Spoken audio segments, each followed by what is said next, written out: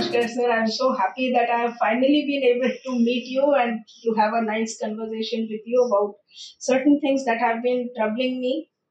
And I wish I could have had this conversation with my father.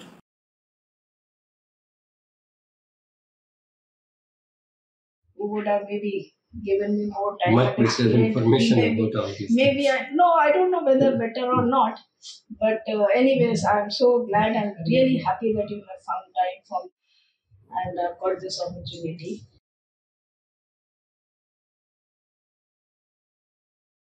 So my question is related to the respect that Einstein commands in the entire world, amongst the scientific community, amongst laymen, amongst everyone. He is supposed to be the genius of all times.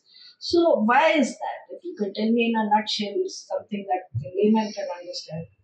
You mean about the thinking of Einstein? Halo associated with Einstein. Definitely. Einstein published 3 papers in 1905. I see. And that is known as a miraculous year.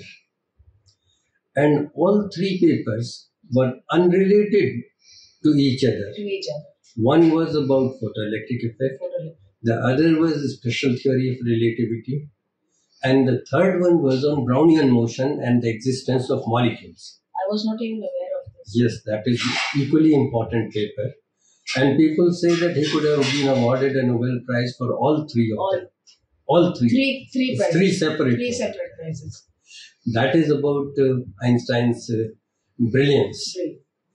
And particular year, miraculous year, 1905. So in 1 year he was able to... Yes.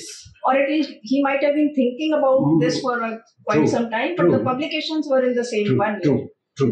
All 3 papers were published. Actually, 2 years are very important in his life. One is 1905 and the other is 1915 when he gave the general theory of relativity. So that is one thing.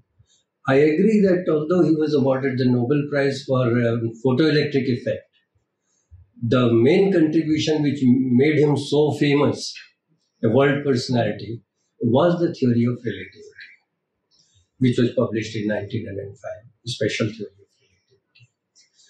Why that is so important is that it made a breakthrough in the thinking of human mind nearly 350 years after Newton. Till Einstein's time, Newton was supposed to be the Newtonian mechanics was explaining most of the physics. But there were certain experiments which could not be explained. And one of them was black body radiation, in which Einstein contributed by the paper on photoelectric effect. And so he was a pioneer of quantum mechanics also. Quantum mechanics also. A special theory of relativity occupies a special position in Einstein's contribution. The reason being a new concept that was added by him, which was of time depending on the observer.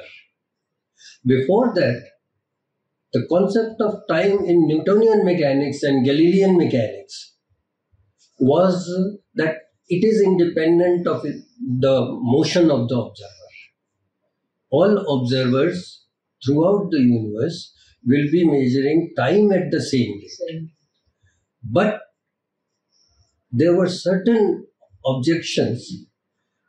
The reason being that according to the old theory of relativity or the Galilean relativity, the relative speed should change. For example, if a person is traveling in a train and an observer is there on the platform, the two are having watches which are synchronized with each other.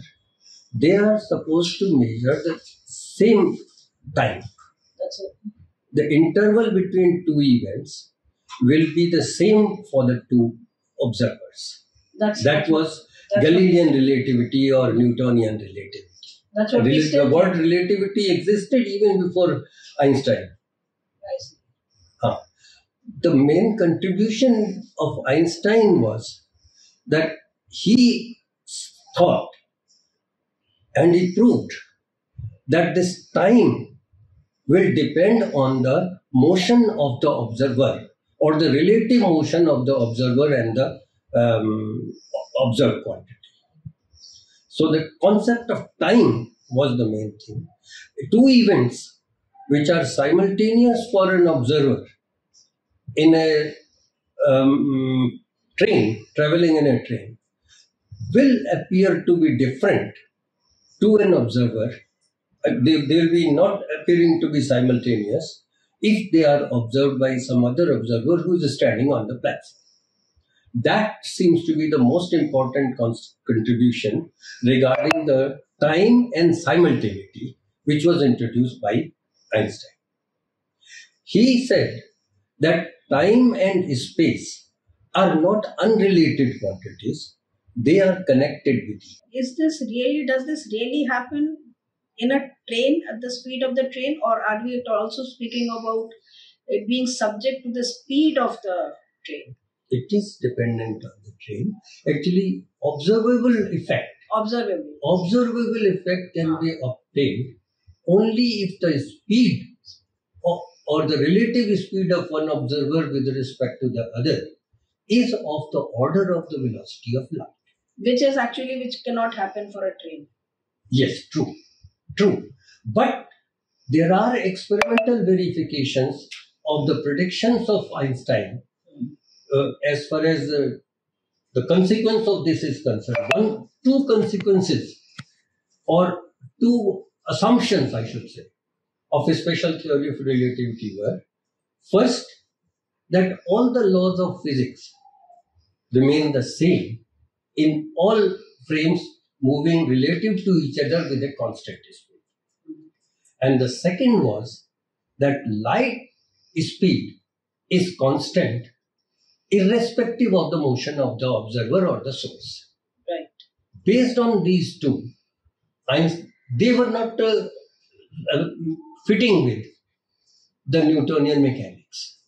So what Einstein did was to modify the Newtonian mechanics so that these two facts can be included. So was his theory based on actual experiments, or was it a thought experiment? Well, at the time of Einstein, most of it was Thought experiment. This has all been verified later on. Yes, except for one very important experiment, which was Michelson-Morley experiment. And by that, we tried to verify the fact that the velocity of light is constant or not. And the failure of that experiment was designed to see that if there is a relative motion, the velocity of light will be different. That experiment failed. And the failure of that experiment was an indication that velocity of light remains constant. So the failure was actually a success. Because that was from where the real learning took place. True. It is because it failed, and so we learned something new. Yes. Right. From March to June 1905, Einstein published 4 papers that revolutionized the world of science. Till date, such remarkable contributions by one person to diverse fields of physics remains unparalleled. The first one was on June 9th, 1905, titled A Heuristic Point of View of the Production and Transformation of Light. The second one was on July 18th, 1905, titled On the Movement of Small Particles Suspended in a Stationary Liquid as Required by the Molecular Kinetic Theory of Heat. The third one was on September 26th, 1905. It was titled On the Electrodynamics of Moving Bodies, and publisher was Annales de Physique. And the fourth one was on November 21st, 1905. It was titled, Does the Inertia of a Body Depend on its Energy Content? These are all translations, and the original were in German.